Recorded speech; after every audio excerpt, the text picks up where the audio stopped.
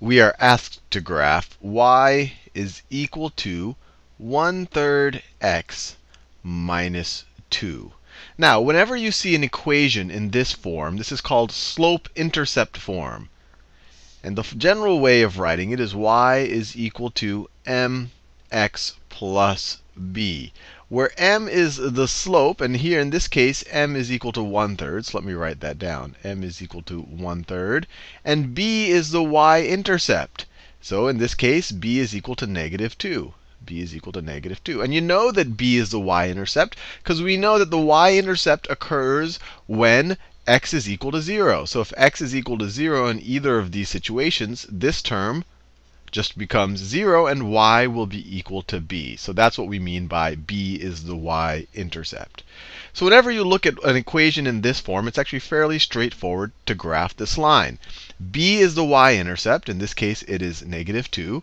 So that means that this line must intersect the y-axis at y is equal to -2. So it's this point right here, -1, -2. This is the point 0, -2. If you don't believe me, there's nothing magical about this. Try evaluating or try solving for y when x is equal to 0. When x is equal to 0, this term cancels out, and you're just left with y is equal to -2. So that's the y-intercept right there. Now, this 1/3 tells us the slope of the line. How much do we change in y for any change in x? So this tells us that 1/3, so that right there is the slope.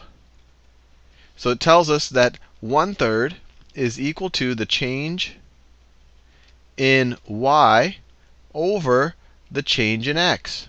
Over the change in x. Or another way to think about it, if x changes by 3, then y will change by 1.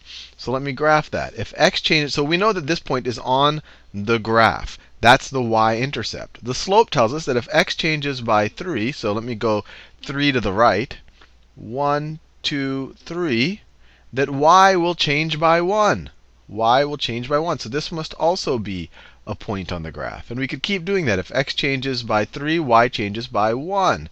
If x goes down by 3, y will go down by 1. If x goes down by 6, y will go down by 2. It's that same ratio. So 1, 2, 3, 4, 5, 6, 1, 2. And you can see all of these points are on the line. And the line is the graph of this equation up here. So let me graph it. So it'll look something like, something like that. And you're done. All right, so let's take another look at an example just like the introduction video. In this example, we're just going to take what was talked about previously, which is what we call slope-intercept form, and we're going to try to graph another line. Now, once again, here's the idea. When you have an equation in slope-intercept form, and you've got y all by itself on one side and all the information on the other, these numbers, m, which is always the number next to x, and then b, the number off by itself, actually give us information about being able to take the data and graph it. And it actually saves us some time, because if we didn't have that information, what we'd have to do is we'd have to do a table. We'd have to pick some numbers for x. We'd have to plug them in one by one, get some numbers for y, and then graph it point by point.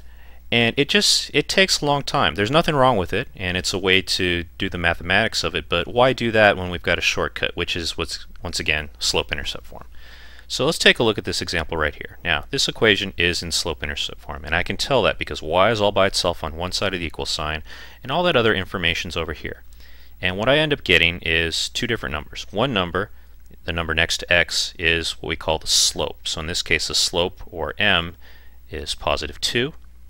And then the number off by itself is this -5 or -5. Now, be sure to include it. When it's subtraction, think of this like a -5.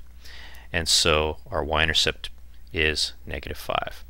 And the reason why, like I said, it's a shortcut is because this is all we need to graph it. I don't have to do a table. I don't have to have a bunch of data to graph it. I can just use this information. Now, this is called the y-intercept once again because it's where our line is going to cross the y-axis. So even though I don't know which direction the line is going or what angle it's going to be at. I do know that my y-intercept is -5, so I do know that that line is going to intercept the y-axis at this point right here.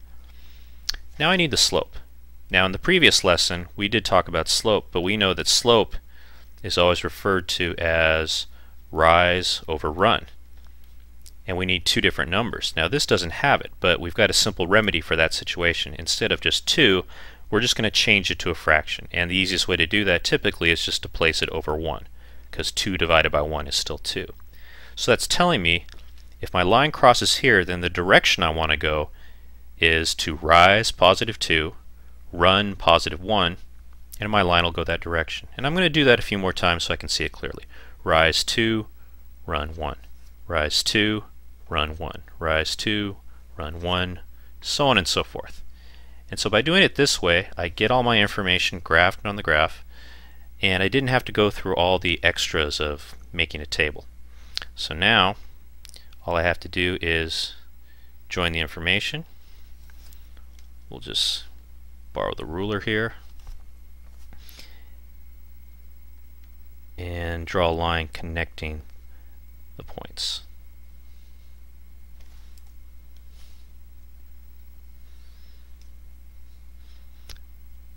Okay, and so that's, oops, it's off a little bit, but you get the idea. So this is how we use slope-intercept form as a shortcut from going straight from the equation to the graph and skipping the table.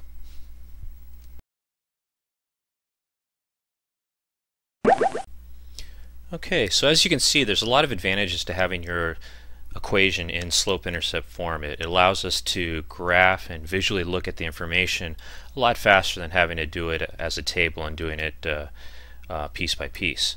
But what about this equation right here? As you can see, it's not in slope-intercept form. And the giveaway is y isn't by itself. So how do we use those shortcuts when our equation's not in slope-intercept form? Well, basically we just use our knowledge of solving equations and undoing things to just rearrange this equation so that it does look like slope-intercept form, where y is by itself and all the other information's on the other side. So what I'm going to do is I'm going to do a roadmap here. If I'm focusing on y, basically what it looks like they did to create this equation in the first place, at least the left-hand side of it, was that they multiplied y by 4 and then they added 3x.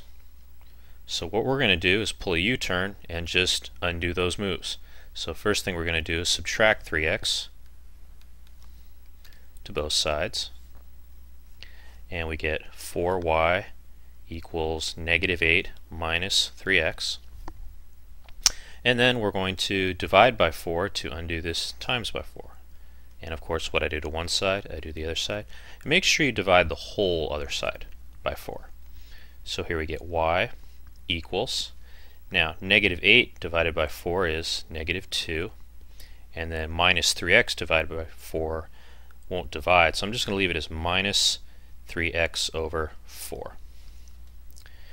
Okay, and so now we've got it in slope-intercept form. Y is by itself, and even though they're out of order, this is okay, because it's not about the order that they come in. It's all about the slope being the number next to x, which in this case is -3/4, and b, which is the number by itself, is the -2.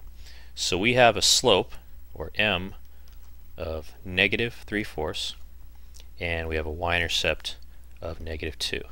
So now we can go to the graph, find -2 as our y-intercept, and then it was -3 over 4, so we're going to go down 3 over 4.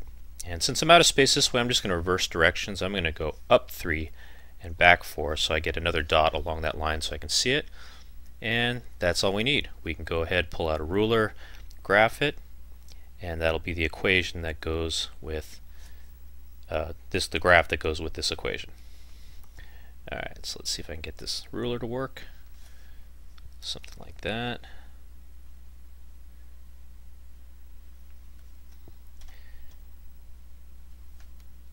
And we draw our line. And there we go. Alright, so that's the graph for this equation.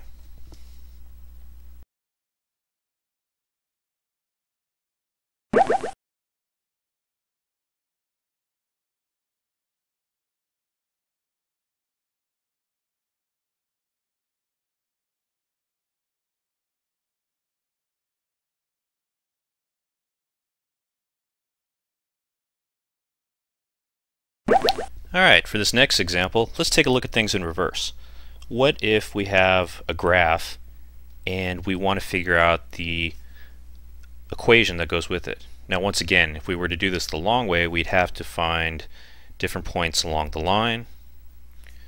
We would then make a table, and then we'd figure out from the table what our equation would be. But in this case, we have a shortcut. Once again, it's our slope-intercept form, y equals mx plus b.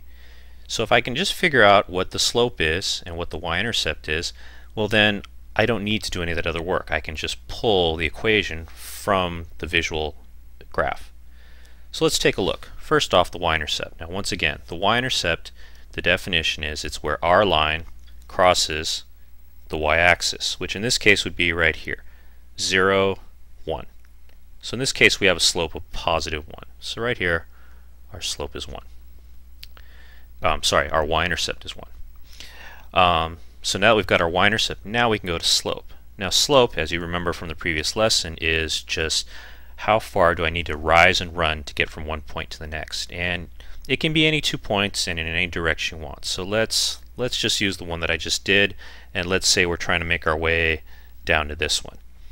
Well, in that case, in terms of rise and run, to go from here down to here, I'd have to rise, let's see, 1, 2, 3, negative 4. So I'm going down 4. And then I'd have to run across to the right, positive 3. So that means my slope, rise over run, would be 3 over negative 4, or negative 3/4. And now I just need to fill in the rest of slope-intercept form. Y equals on one side by itself.